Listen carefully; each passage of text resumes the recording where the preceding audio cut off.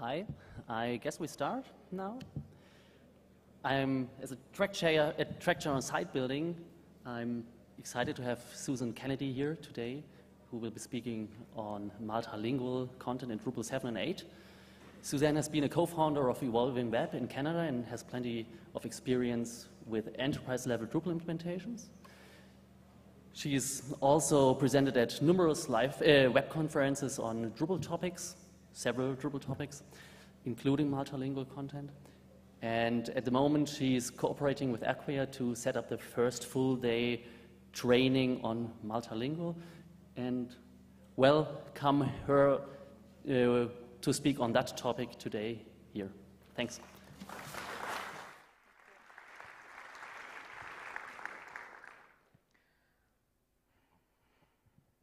So Drupal is a content management system. So when we talk about making a multilingual Drupal site, one of the first things we have to think about is translating content.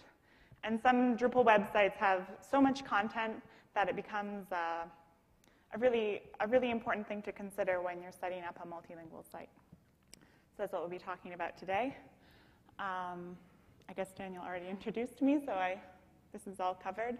If you're interested in our multilingual training course, you can find out more at evolvingweb.ca. So today we'll be talking a little bit about multilingual sites and what that means in Drupal. And then we'll be focusing on translating content and the new translation method of field-level translation that's available in Drupal 7. That's really exciting, and that's gaining momentum to become really more part of Drupal 8 and the standard way to translate content in Drupal. We'll also be touching a bit on translation workflows for content. There's a new module out for that called the Translation Management Tool. That's really exciting. And I'll be covering a bit about which aspects of content translation are changing for Drupal 8 and what that means for you as a site builder.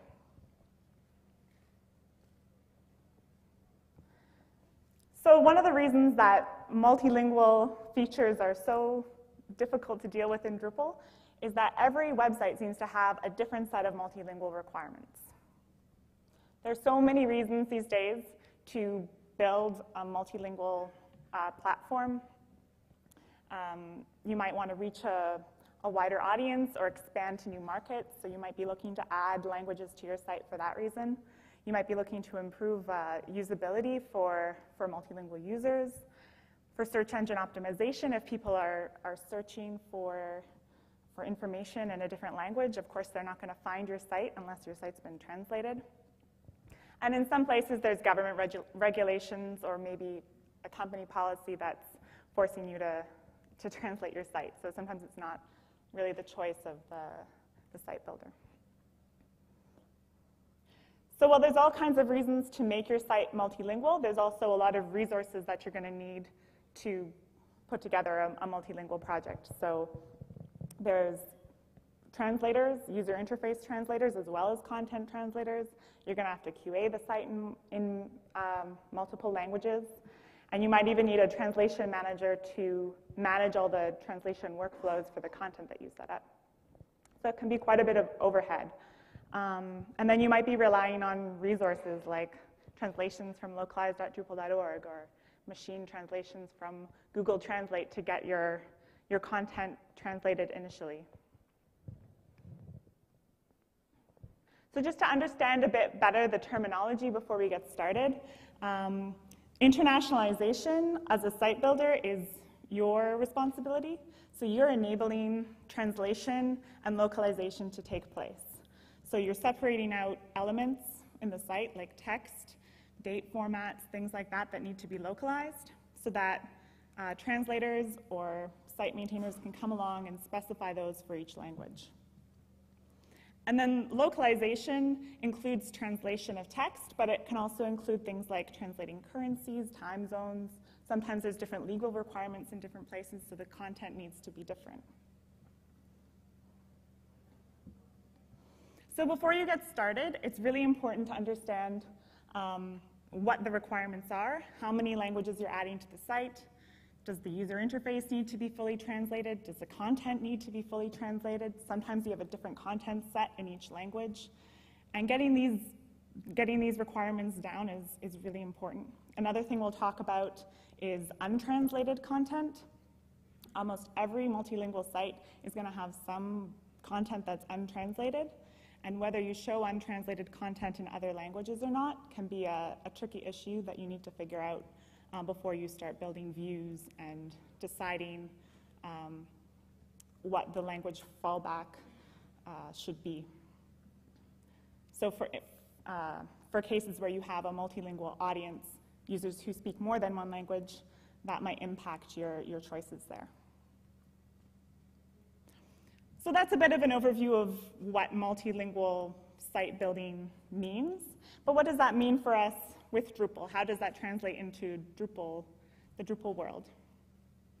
So with Drupal, you can build a foreign language site. You can install a language other than English when you're installing Drupal. And you need the locale module to do that.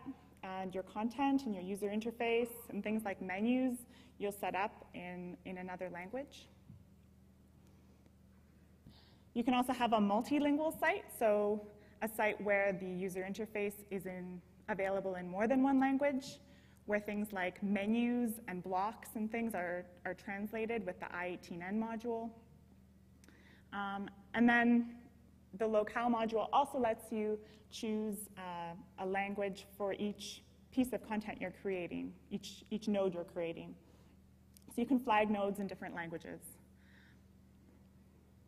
But things get a little bit trickier when you introduce translation. So when you introduce content translation, you are not just flagging nodes as being in a certain language and targeting them at users in that language.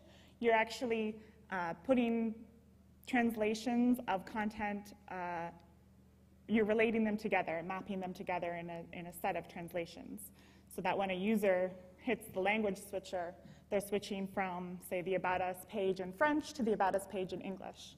So that ability to translate content is sort of an extra layer. And we can do this with Drupal core using node-level translation, just like in Drupal 6.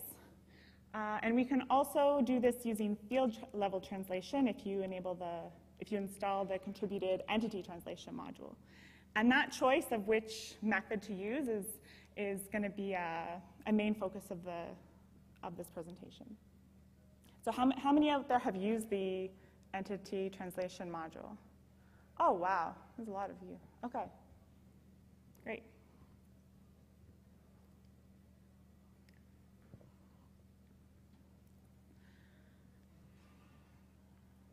So types of text in Drupal. There's all kinds of text in Drupal that needs to get translated. User interface text in code, user interface text that you specify as the site administrator, the site builder. There's I18N strings, which are things like blocks and menus. There's variables that need to get translated, like the site title. And then there's content. So a lot of what you have to translate is content. And there's different translation interfaces for this in Drupal, which is part of what makes multilingual websites seem so difficult, especially to site administrators, authors, translators. There's all these ways of translating text. And the really exciting thing about entity translation and Drupal 7 is that more and more things are falling into the category of content, because in Drupal 6, content just meant nodes. But now in Drupal 7, content means nodes and taxonomy terms and users. And if you're installing contributed modules that provide additional entities, then those are content as well. And we'll see with Drupal 8 which things are entities and which things aren't. I know there's still a lot of conversations going on about that. But hopefully more and more things we'll be able to translate as entities.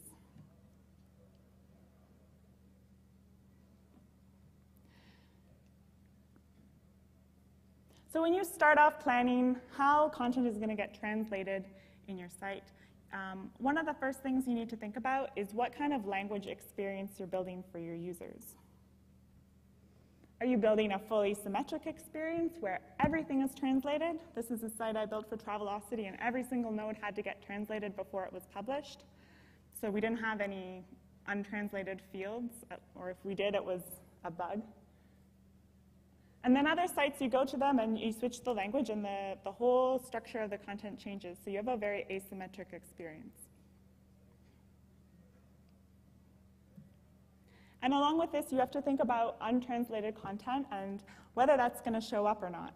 And you need to remember that untranslated content can be very valuable because some fields are kind of language independent. So just because a node hasn't been translated, it doesn't mean it's not valuable to the user. If you're looking at a list of comments or reviews and there's star ratings that users have given to a restaurant, it's useful to see that 20 users gave this restaurant a 5-star rating, even if you don't understand what their comment is. So starting to think about content and whether it's translatable, whether it's language independent or language specific, is a really important part of planning out your multilingual content. Other sites you'll want to hide untranslated content. So that can be a matter of the policy of your organization or politics or whatnot.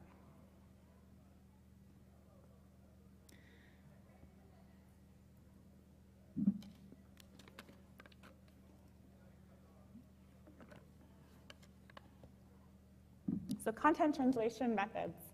There's 2 methods of translating content in Drupal 7, which means extra work for site builders who have to make sense of this and decide which option to choose. We have more options now than ever, so building a multilingual site is even harder than in Drupal 6 in certain ways. We have node-level translation, which means that every time you translate a piece of content, or every time you translate a node, you're creating a new node. And those all live together in a translation set, but they're separate nodes. And then field-level translation is when you have one node and you're just translating the fields on the nodes. So there's a lot of shared properties, or you can have shared fields on that node where certain fields don't get translated. But there's only one node. So that's the main difference. You have node-level translation and field-level translation. So node-level translation is provided by the content translation module. You're creating a new node for each translation, and you're mapping them together. And they're all referring back to the original node that was translated. So they all have a translation node ID. But you can see here that if I'm creating 3 nodes, and the image is the same for each of those nodes, if I'm creating 3 articles, let's say, then I have to upload the image 3 times, and it's saved 3 times in Drupal. And that seems a little bit wasteful. But there's benefits to this system too, because these nodes are independent, you can set all the properties for them separately. You can have menu systems that are asymmetric because you have nodes that you're setting the menu setting for each node individually rather than for one node that applies to all the translations. You can also do things like content curation per language. And node translation is sort of what Drupal expects in a way. I mean, that's what everybody used in Drupal 6. So things like built-in functionality like search is just going to work. You search for a node, you're going to find the node, in the original language or in one of the other languages. It'll return a node and it'll display the fields to you in the language that the node is in. There's also some features like there's a built-in flag saying that the content needs to be updated, or the translation needs to be updated, and that's built in with node-level translation. But there's also a lot of drawbacks because with node-level translation, everything is language specific. Like I said, that image that's going to be the same for all 3 nodes is set to be language specific. You can synchronize data between nodes if you use the synchronized translations module, but this still ends up, you're still storing the data for each node. And you can't synchronize everything with node-level translation. You can only synchronize fields and certain properties. You can't synchronize things like a user bookmarking a node. It's not built in. You'd have to figure out a workaround yourself. And also, node-level translation only works for nodes. So if you're adding another type of entity, this method of translation isn't going to work. So the UI for translating a node with node-level translation, it adds a translate tab. You click add translation, and it adds a new node. And then you have all the properties of the node are there. When you're adding a translation, you have the full UI for creating a node, which means that you're setting all of these properties again. So things like the author and the post date, those are all set individually for each translation. So menu settings, publish date, all those properties that are attached to nodes, that are often the same across languages. So what's our alternative? Field-level translation. Field-level translation is actually provided by a module called entity translation, so it can be a little confusing, the terminology. The field translation mechanism itself is in core, and the entity translation module gives us the UI for translating fields. So with field-level translation, like I said, you have one node, and you select which fields are translatable. So let's say I want the title and body to be translatable. I can specify that those are the translatable things, and everything else by default will be the same in all languages. And that everything else applies to things like properties of nodes, which you can't translate using field-level translation. But it also applies to all kinds of other features that you might add to a node. When you think about building a Drupal site, it's more than just core Drupal. There's all kinds of functionality that gets added to nodes. Nodes are kind of these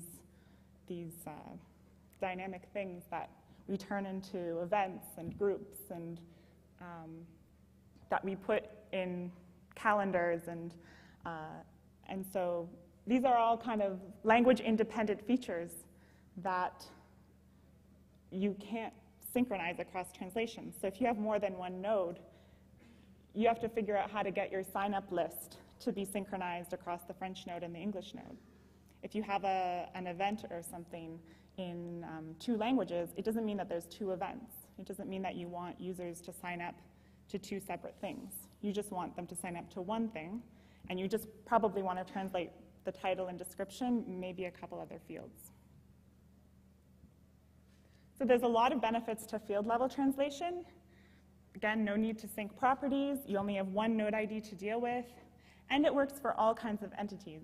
So I'm talking mostly about nodes here, comparing it to node-level translation, but of course it also works for taxonomy terms, users, and other entities that you can add to your site. There are some drawbacks. Entity translation is new, so things like core search, unfortunately, doesn't work with field-level translation. The core search is only going to display content in the original language of the node. Also, things like revisions. If you translate a node and you make changes to the translation, those aren't going to show up in the list of revisions for the node. So there's a lot of built-in functionality that we take for granted as site builders that just isn't going to be there. It's also a slightly different UI for translators to learn, so that's something to take into account. It's easy enough for us to figure it out, but for translators, that can be difficult, especially if you have these 2 methods living together on the same site. And then there's some features of the I18N module that are meant for node-level translation, like node options, choosing the default language of nodes. Multilingual select doesn't work, things like that. And you can't translate properties. So everything is assumed to be the same across languages. In Drupal 8, properties are supposed to be translatable. There's work being done on that as we speak. So that'll be kind of fixed for Drupal 8. But for Drupal 7, it's still something you have to consider. So if you want to include content in different menus depending on the language, or if you want to include a different author depending on the language, you can't do that with field level translation, at least not easily.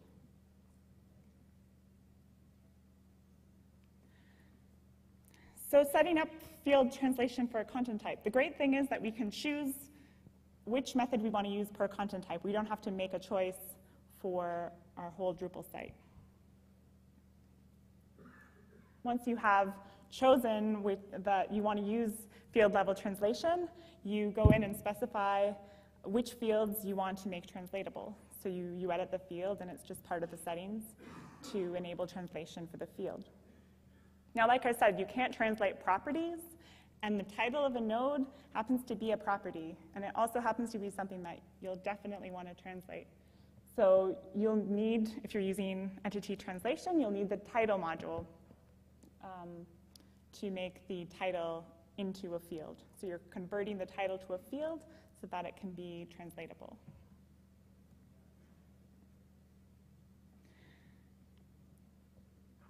So once you have translatable fields, you're adding a translation just like you would for node level translation, except that you're not adding a new node when you hit add translation. And the actual interface for adding a translation only gives you access to the translatable fields. So all of those language independent fields and all the properties for the node, like the menu settings that you're used to seeing at the bottom of the node creation page, those are only editable on the original node. So that's why the interface can be a little confusing for translators, because they're not used to seeing this, only the translatable fields UI. So how do you choose field versus node level translation? I just want to go through a few examples.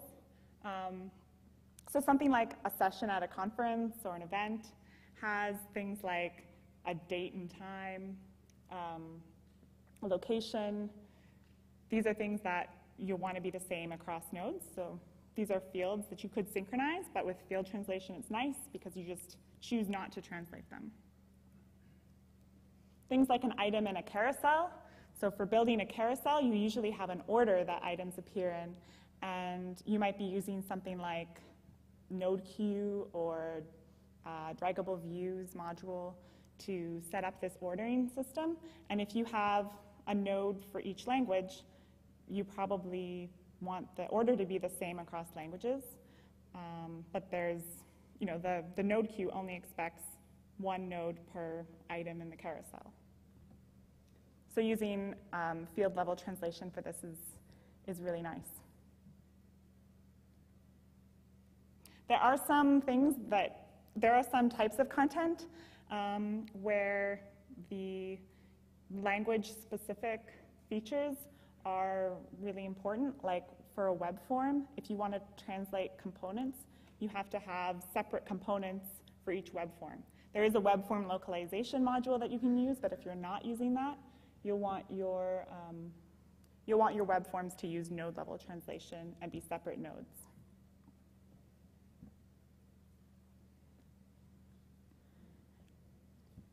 So making this decision for your content types is part of the site building process, and it's something that, it provides us a lot of opportunities as site builders, but as I mentioned, it is a challenge.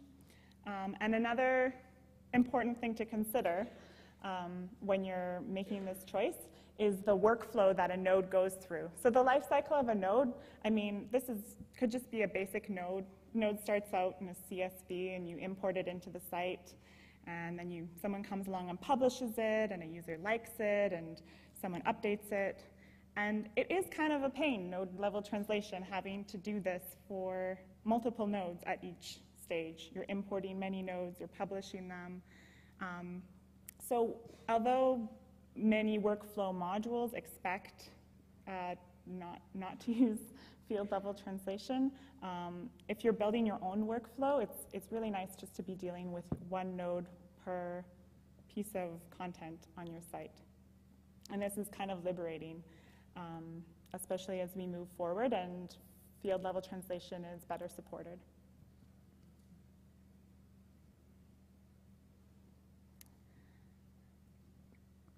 So I think field level translation is the best data model for most use cases, but it might not always be practical. So because of the limitations, things like there not being support for core search, it might not be practical for you to use this method for every site you're building, but it is the future, and it's really exciting, I think. So also, it works for other types of entities. So we've been talking mostly about nodes and content types and things, but it works for users, comments, taxonomy terms, and especially when we're talking about taxonomy terms, I think this is a really great method to use for translating them. So when you're translating users, for example, that translate tab is there. It's the same mechanism where you're setting up which fields should be translatable, selecting those. One thing to keep in mind is that there's only one permission for translating user entities in Drupal.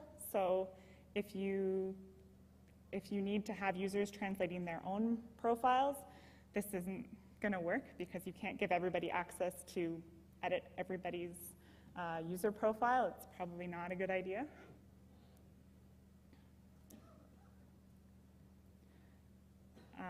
And also, because of the UI being a little bit different than standard Drupal, users might find it kind of confusing. But for translating taxonomy terms, I think it's a really great model to use. So you have a translate tab on each taxonomy term. You can replace the taxonomy term name and description and make those fields, again with the title module. And there is only one permission, but that's probably something you can give to your site administrators.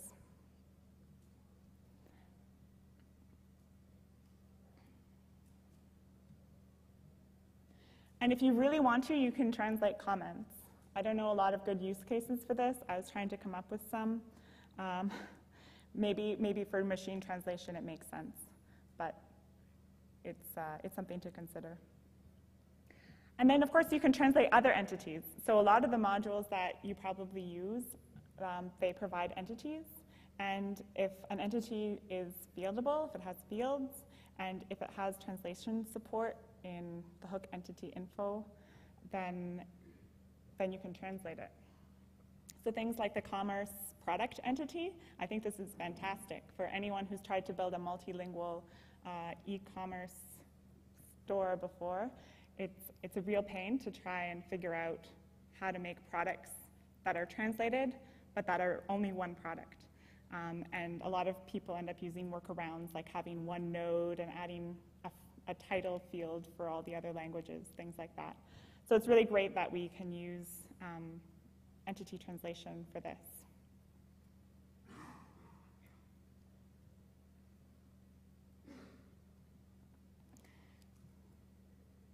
So all the views that the commerce module is providing really assumes that there's only one product entity for each product in your store. So things like the number of products left that you have in your inventory, that's only kept track of for each node. So if you're doing translations, it can be really difficult to implement using node level translation.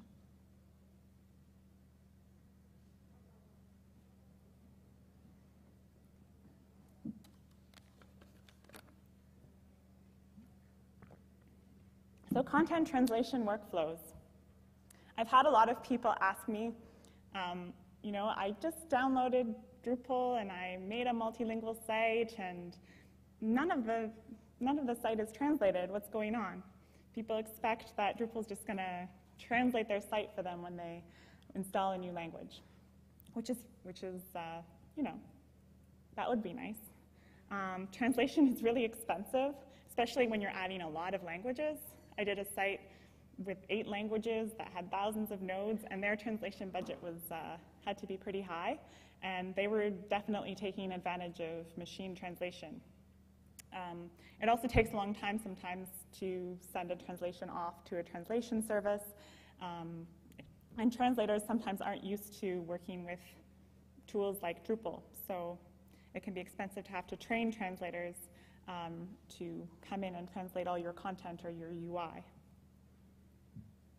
People think, or I shouldn't say people, some people think that translation workflows should be really simple. You know, you add a new node and then someone comes along and translates it. But as we saw earlier, you know, the life cycle of a node, nodes get published and updated and deleted, and every time a node gets updated, of course, the translator has to come along and do an update as well. So you can do a translation workflow from scratch, just setting up the permissions for your translators, using rules to trigger emails when translations are required, creating views for translators so they know what's left, what needs to be translated. But there's limitations in Drupal for things like translation permissions, and you have to give your translators permission to do a lot in order for them to effectively translate your site. You can use the I18N access module to give more granular permissions, but it's still in dev for Drupal 7, and I'm not quite sure how stable it is yet. So there's a lot of challenges to setting this up.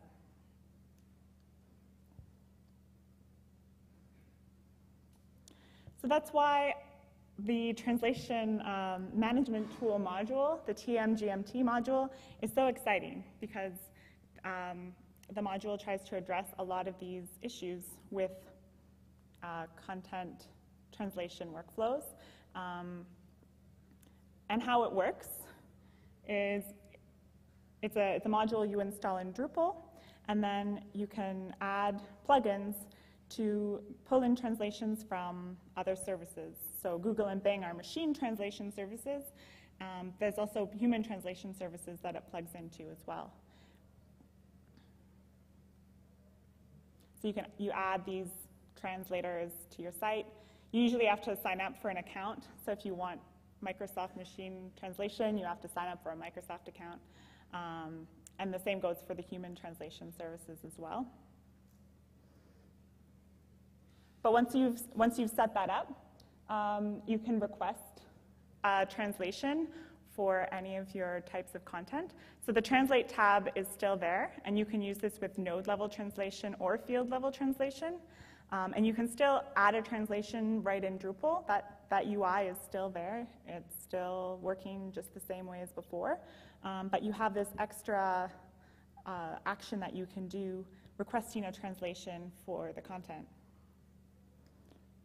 And then you can choose whichever translator you want to use. So you can choose your machine translation service or your other service. And once the translation's back in Drupal, you can review it. So you have this nice UI showing you the original content and the translation that was pulled in. So if you're using machine translation, it's instant. I'm not sure how long the human translation services take, but once it's in Drupal, you have a message that appears, and you can review the content before it gets published to the site. So it doesn't automatically get published. You can set up workflows for someone to review it in Drupal. And you can also do translation in bulk. So you can do it on the node level, or you can actually translate a set of nodes at once. And this works for nodes. It works for other entities, too, if you're using field-level translation. And there's work being done, I think, to make it work for all other kinds of strings, so other text groups in Drupal, like blocks and menus and whatnot. So really exciting.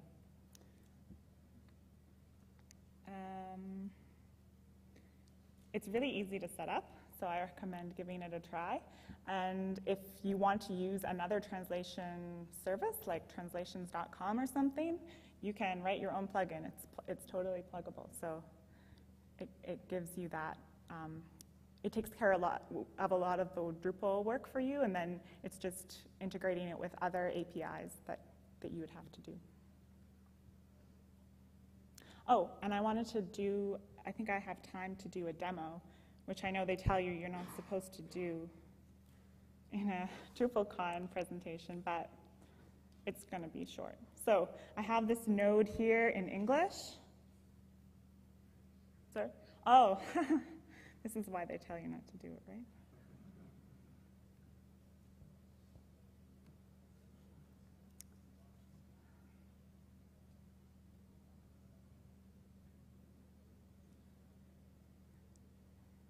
Okay, so I have this node in English, ice fishing in the Arctic. And I hit translate, and like I was saying, I can add a translation. This is using field level translation here.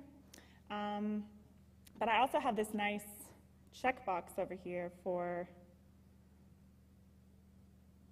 oh great, I already translated this one. Okay.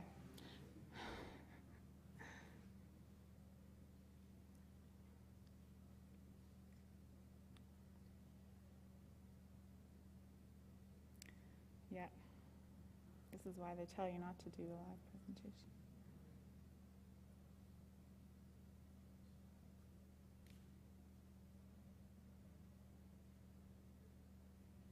Great, not translated. Ice climbing in southern Ontario, really fun, extreme sport. Okay, so as you see, there is no translation here. I can request a translation.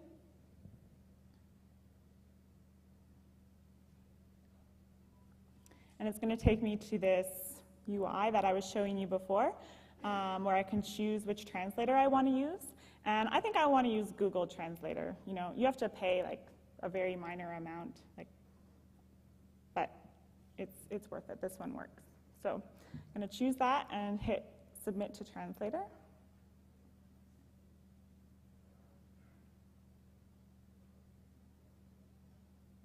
And it's right back, like instantly, because it's Google Translate, right? So, and I only translated one sentence.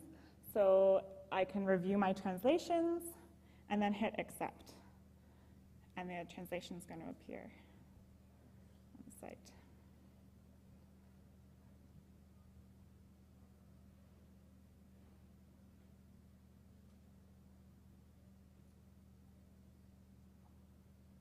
Yay! Okay, there's special character in the title, but we can make a bug for that later. Okay, I'll go back to my slides.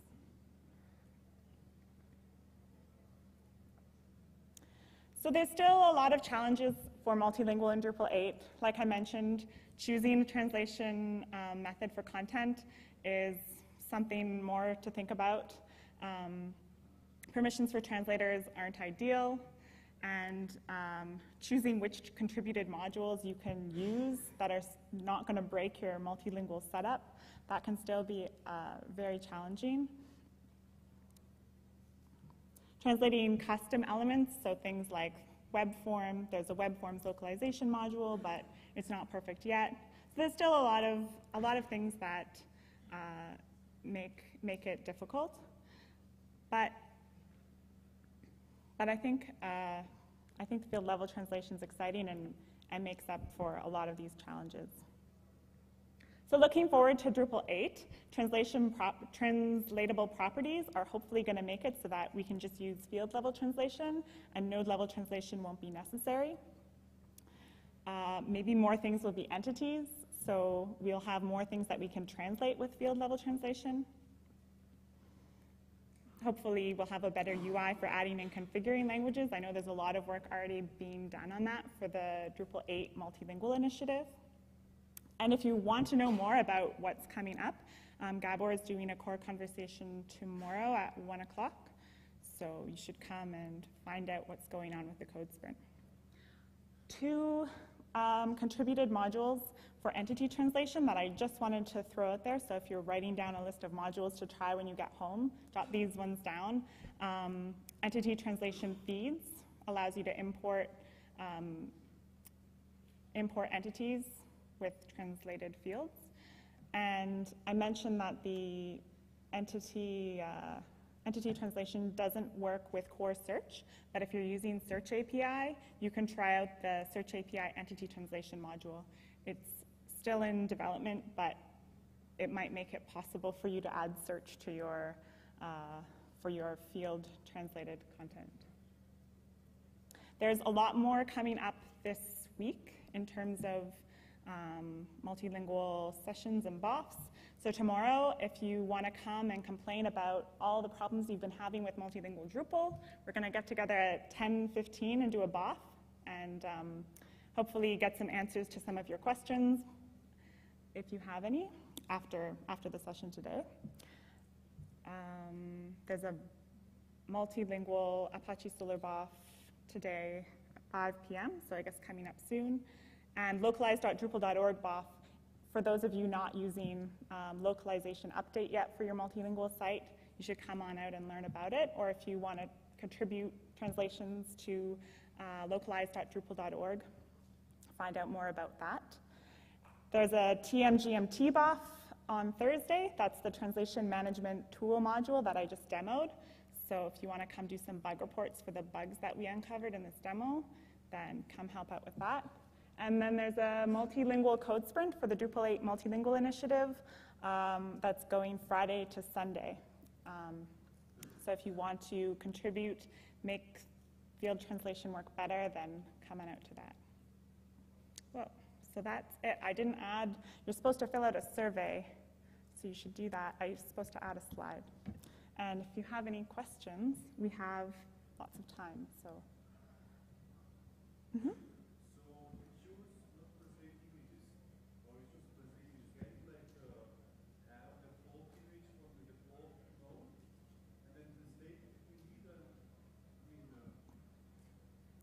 If you're using, are you talking about node translation or?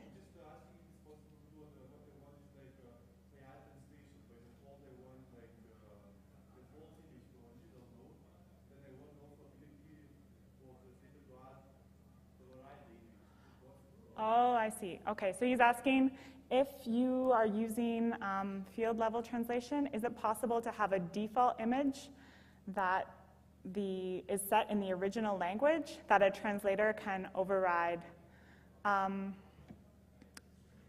Not currently, not, yes?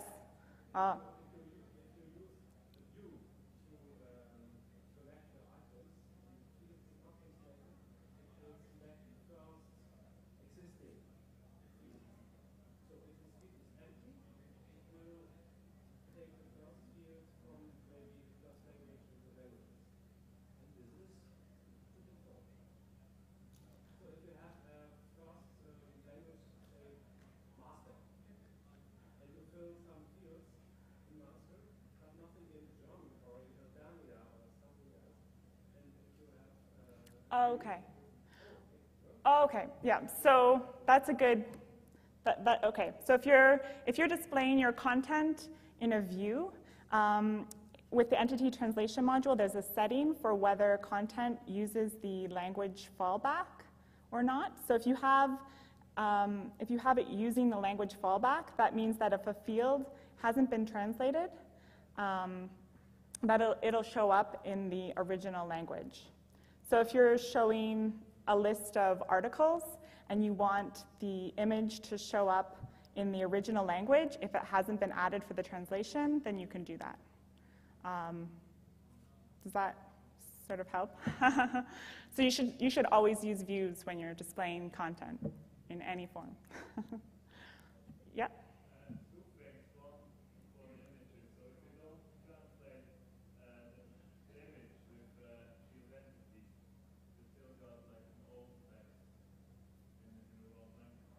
Yeah, that's true. So I always use image as this great example of something that is language neutral, but of course if you have an alt text attached to the image, that needs to get translated as well. So the only way to deal with that is to add an extra field for your alt text that you can translate. So that's a nice workaround, but it's not ideal.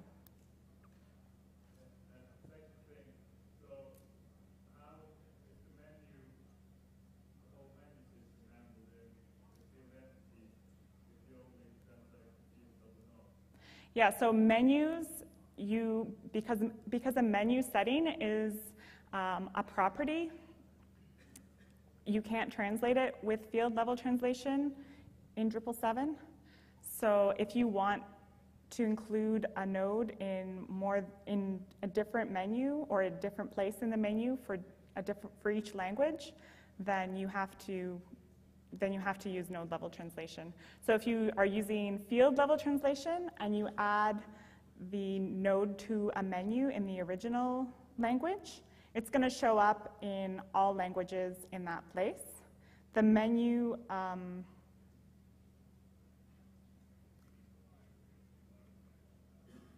yeah, and then if you're using menu translation, you can translate the menu link because that's translatable with the menu translation module. Just like if you're adding a view to your menu, that is only in one language. But you want the menu link itself to be translated. So it works using the i18n menu translation module. Yeah.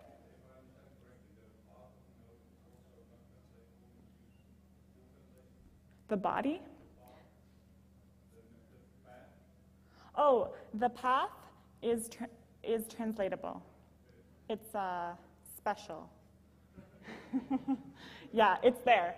You can translate it for sure. That's the URL of the node. If you're using field level translation, is translatable. I think that would be a huge reason not to use the module. It's very key. Yeah.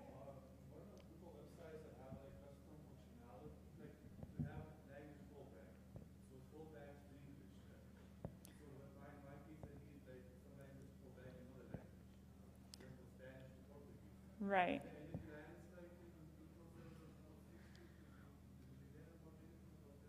Okay, so it's a question about the default language, and you can change the default language in your site to be something other than English.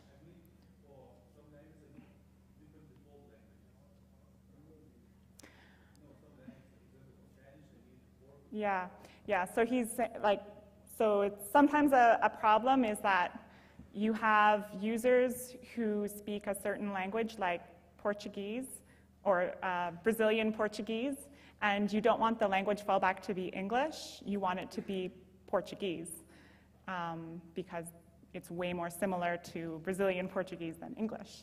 I don't believe there's any plans for, oh, yes, sorry.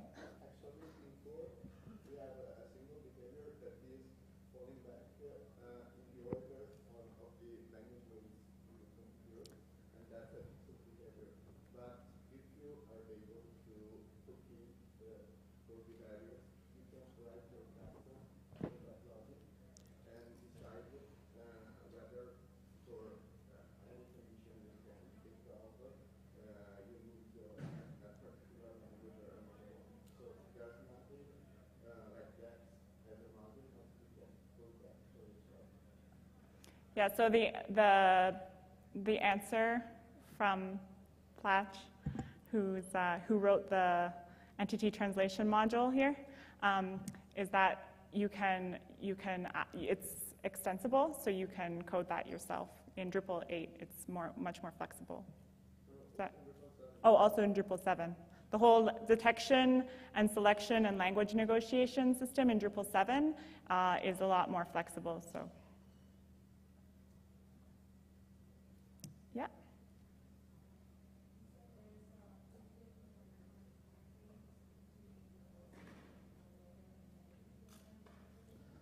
Sorry, I'm having trouble hearing you.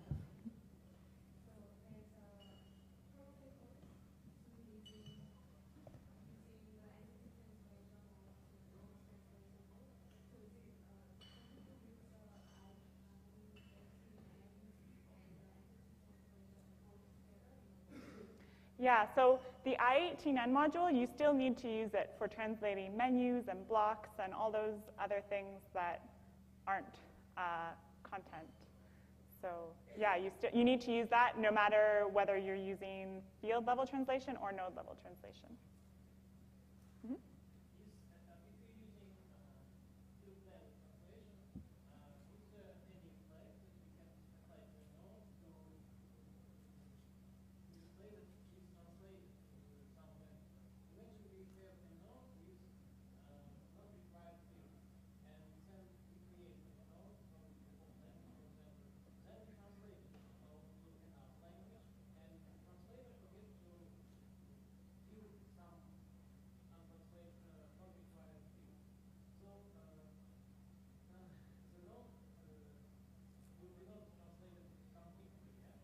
Mm-hmm.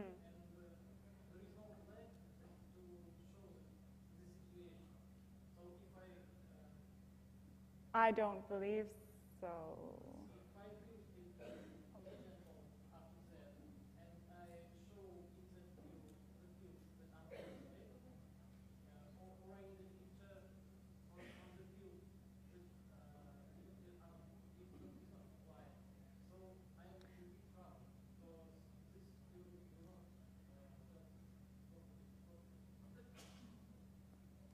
So the question is about translation of when you're translating content, what to do if the translator forgets to translate certain fields that, and if there's a way to treat that content differently in views when you're displaying it. Is that correct?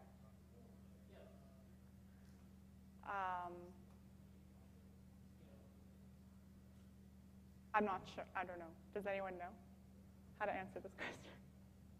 I don't know. It sounds like you'd have to look at the specific case. And there's not going to be flag. There's like adding a flag to a field isn't.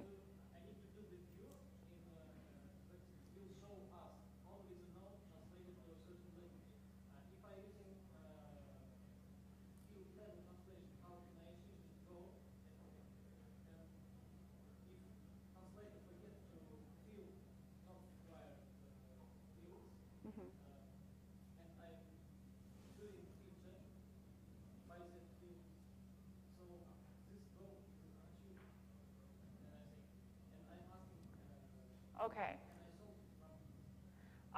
Well, there is a setting for whether the language fallback is used with entity translation. So, but that's just one setting for the whole site.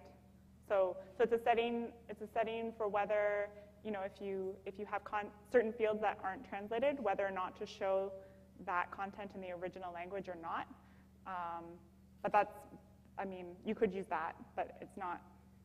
Probably, it's a one setting for the whole site, so you'd kind of have to make that decision. Are there any other? Yeah. So, when you're translating the strings of that site, so if you if you translate, you use like Drupal interface, like too much for that. So what we do is we export everything into that string. Mm-hmm. But then you have many modules, like you have like long list. Is there any options like how to make selections or something? So from multiple like export on the theme or translate modules or something? So the question is about translating strings and whether you can export only strings for certain parts of Drupal, like certain modules or themes.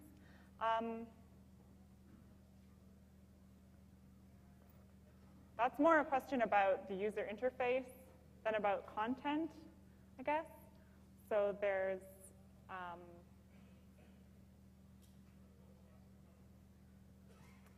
you can create PO files for each. You have PO files for each module that you can import from localize.drupal.org. If you want to override those, then it's going to.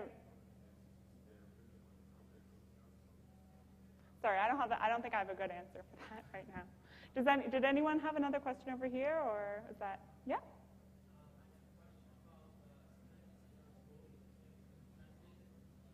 Mm-hmm.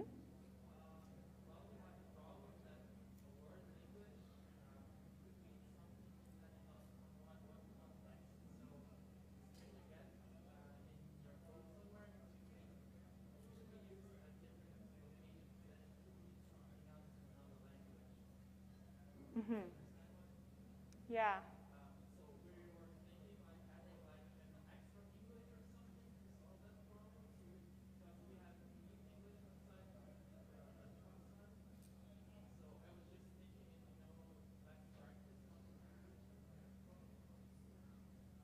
Well, strings, when you pass a string, oh yeah, sorry.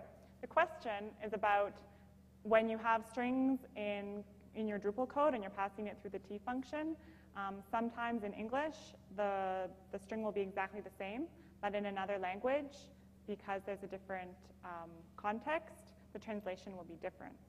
So there is a context that you can associate with a string, right? In the T function. Yeah. Yeah, so there's, if you look, there should be documentation on that somewhere. Any other questions? Yeah. Only one little annoying issue.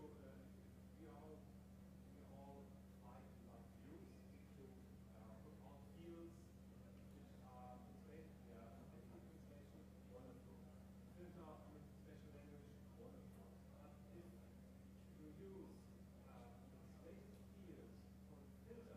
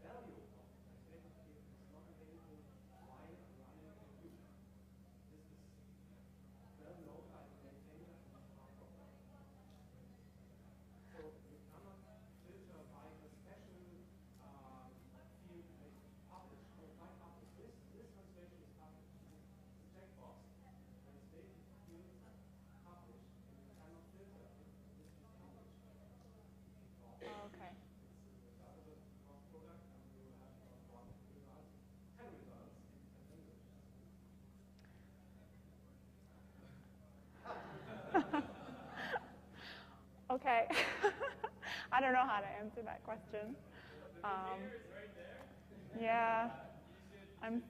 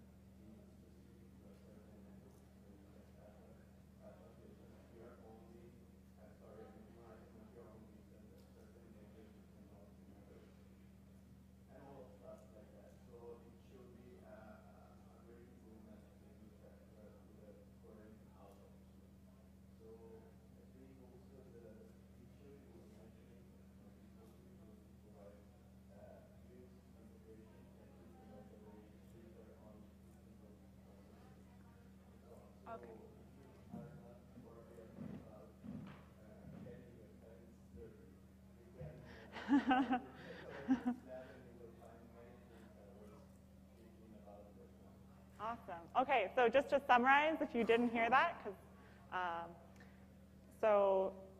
Patch was just saying that a lot of the issues that I brought up as drawbacks and also issues with views handling of field translations are going to be fixed in a new release. So you should all go and download Entity Translation now, and then in a month you should look back for the new release and see how much it's even better. So that's really exciting. Thanks. I think that's all the time we have. So if anyone has more questions, my company's booth, Evolving Web, is just out the door, so I'll be hanging out there for a while and over the next couple of days too. So feel free to come and ask more questions, or come tomorrow at 11:15 to the booth. And thanks so much for coming.